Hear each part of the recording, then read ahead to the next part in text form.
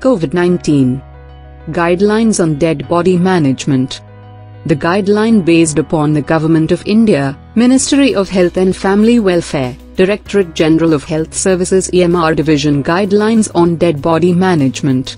Dated March 15, 2020. Being a new disease, there is knowledge gap on how to dispose of dead body of a suspect or confirmed case of COVID-19. Key facts. The main driver of transmission of COVID-19 is through droplets. There is unlikely to be an increased risk of COVID infection from a dead body to health workers or family members who follow standard precautions while handling body. Only the lungs of dead COVID patients, if handled during an autopsy, can be infectious. Standard precautions to be followed by healthcare workers while handling dead bodies. Standard infection prevention control practices should be followed at all times. These include hand hygiene, use of personal protective equipment, for example, water-resistant apron, gloves, masks, eyewear. Safe handling of sharps. Disinfect bag housing dead body, instruments and devices used on the patient.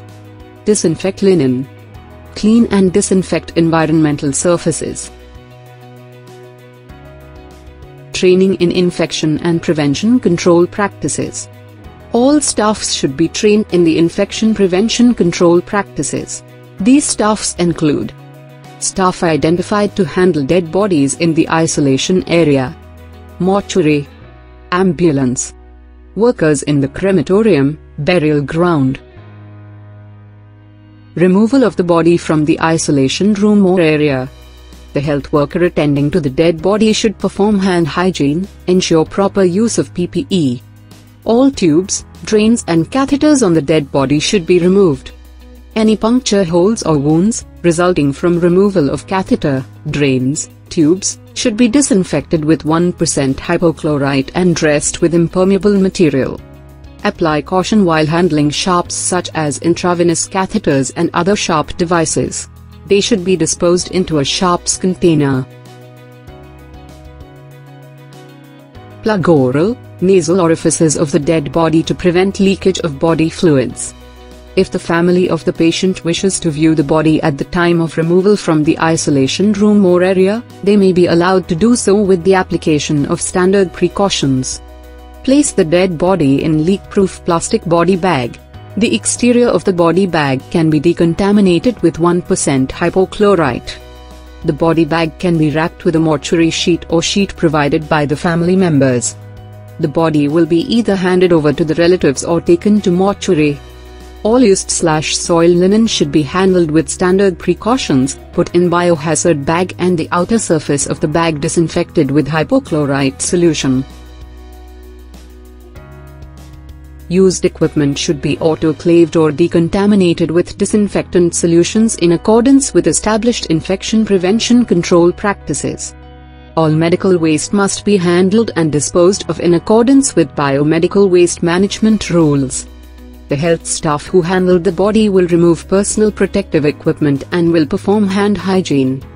Provide counseling to the family members and respect their sentiments.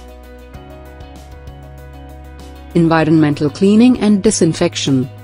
All surfaces of the isolation area, floors, bed, railings, side tables, IV stand, etc. should be wiped with 1% sodium hypochlorite solution. Allow a contact time of 30 minutes and then allowed to air dry. Handling of dead body in mortuary. Mortuary staff handling COVID dead body should observe standard precautions. Dead bodies should be stored in cold chambers maintained at approximately 4 degrees Celsius. The mortuary must be kept clean. Environmental surfaces, instruments and transport trolleys should be properly disinfected with 1% hypochlorite solution. After removing the body, the chamber door, handles and floor should be cleaned with sodium hypochlorite 1% solution. Embalming. Embalming of dead body should not be allowed. Autopsies on COVID-19 dead bodies. Autopsies should be avoided. If autopsy is to be performed for special reasons, The following infection prevention control practices should be adopted. The team should be well trained in infection prevention control practices. The number of forensic experts and support staff in the autopsy room should be limited. The team should use full complement of PPE, coveralls, head cover, shoe cover, N95 mask, goggles or face shield. Round-ended scissors should be used. PM40 or any other heavy-duty blades with blunted points to be used to reduce prick injuries. Only one body cavity at a time should be dissected. Unfixed organs must be held firm on the table and sliced with a sponge. Care should be taken to protect the hand. Negative pressure to be maintained in mortuary. An oscillator saw with suction extraction of the bone aerosol into a removable chamber should be used for sawing skull, otherwise a hand saw with a chainmail glove may be used.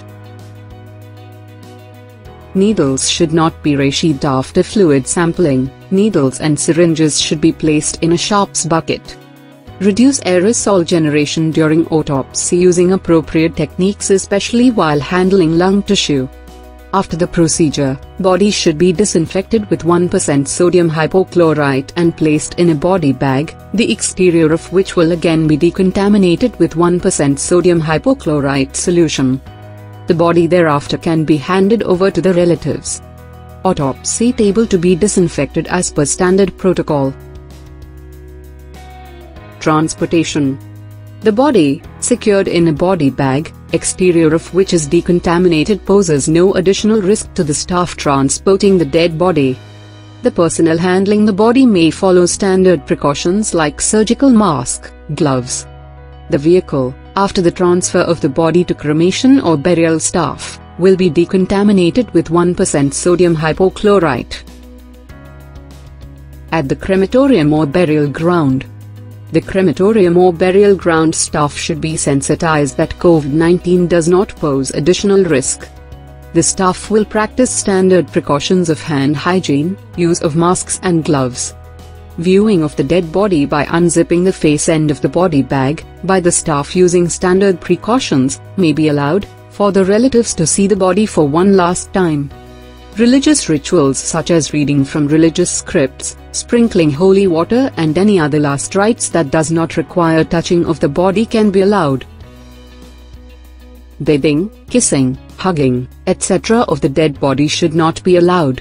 The funeral or burial staff and family members should perform hand hygiene after cremation or burial.